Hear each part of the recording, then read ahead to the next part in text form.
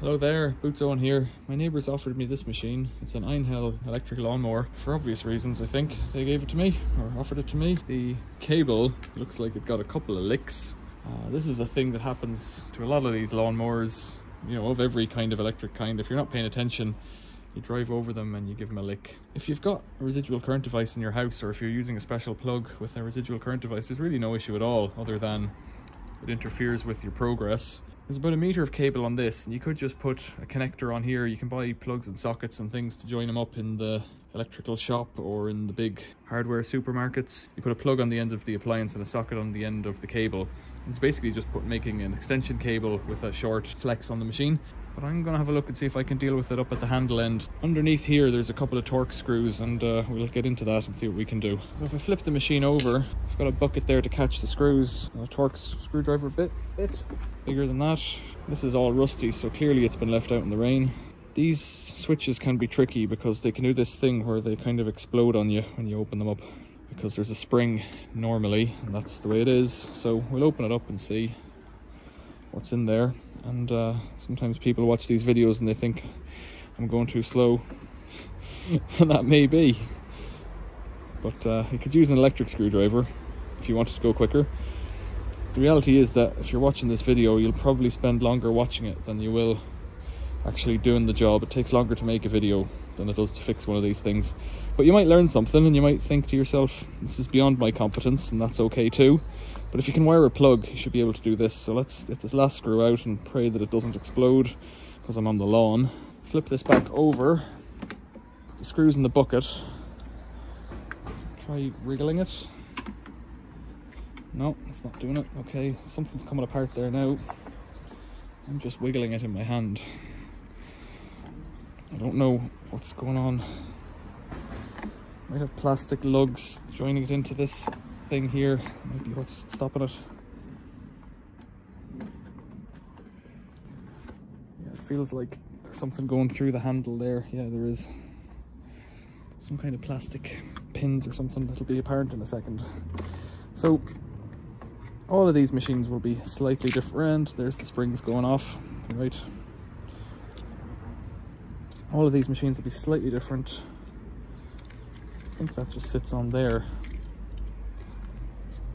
somehow.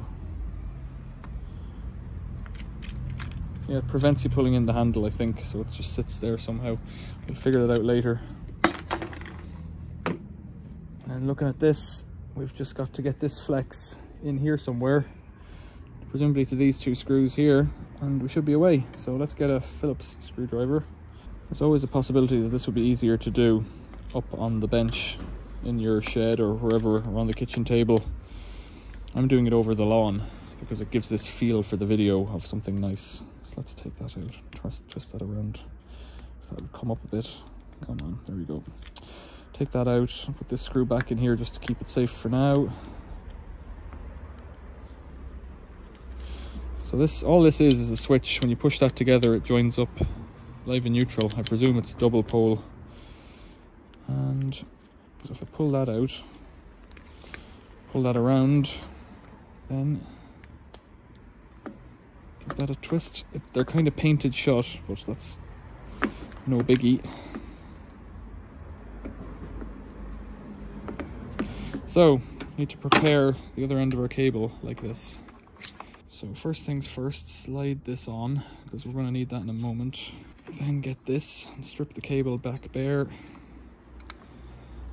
I've gone back to where it's not gashed, because there's a couple of gashes in it. Pull that off like that. Then using the old cable as a guide, set the length of the new cuts. So to cut them off about here. So the wire cutters on a pliers would do this, but a scissors would equally do it. This thing is a wire strippers. You could just use a penknife or a Stanley knife like I did before. That makes the job a little bit quicker if you're doing lots of them, and saves the fingers. It has this nice action where you pull the handle, it clamps the wire, then it grips it and cuts it, and then it pulls it apart, and it releases this side first and then that side, and then snaps back together. Oakley dokily. Twisty twist, twisty twist. I wasn't paying attention to which colour went where, but I have a feeling they match up. So if that one would go in there, tighten this up. What I should have done before I even did this was taken the old cable and just plugged it straight into the wall to see if the machine worked, because I don't know if it does or not. But it doesn't really matter from the point of view of this video, because this is how you fix the broken cable. Push that in there, just mash it up. As long as it gets a tight grip, let's tighten that up. And then we have to figure out how to get it all back together again. Right, let's put that there. That was underneath somehow.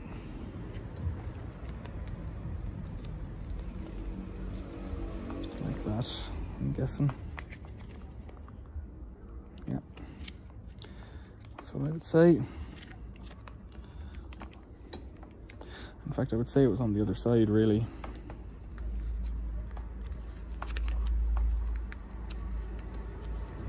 Because there's a piece of plastic along the bottom there, so it shouldn't, that'll interfere with it otherwise. Get it back in there. Push this protector back up. Snap it in there. Offer it in there, whatever you call it. Take out that screw again. Got restrainer in there. And obviously my cable is now a meter shorter, and now you have to decide if that's all right for you. Depends on where you've broken the thing. If you've broken it up at this end, then this is how you'd fix it. And if not, if you wanted to get a whole new cable, this is also how you'd fix it. Let's tighten that right down. To figure out how to get this back together now. Let's put that like that, and it would have been like that. Okay, so this handle went in here first of all, and there's a spring there. It's no good. So that must engage somewhere like this, like that. See that little spring tab there in the back? It slots in here in this case, but could be anywhere really on these things. And this goes like that. So take that off, put the spring on the center, push that on there, and it stops it turning until that's properly down, I guess. Then hold this. so complicated, hey? Hold that like that. Try and snap it all together at the same time. If you push that in first, bring it in from the rear. That might be it. Flip it over and get these screws back in. I guess you could be in a position where you keep chopping through the cable and then you keep getting shorter and shorter. Yeah, so look, when you pull it like this, it doesn't switch. When you press that button, it makes the switch noise. Let's plug it in and see what happens. When I was untangling the cable, I found another big chunk taken out of it. So maybe that doesn't work, let's see.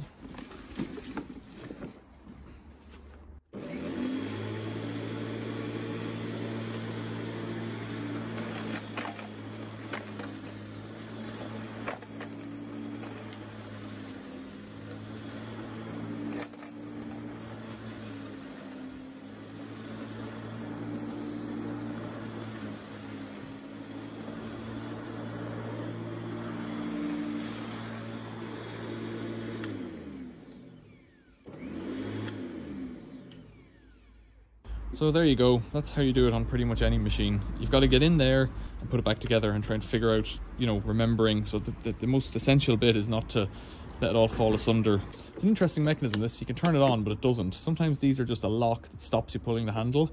In this case, this is like an interface somehow between the handle and the switch. So it's pretty cool. What's great is that we fixed something, and that's the most important bit. Any questions or comments, leave them below. Thanks for watching. See you later.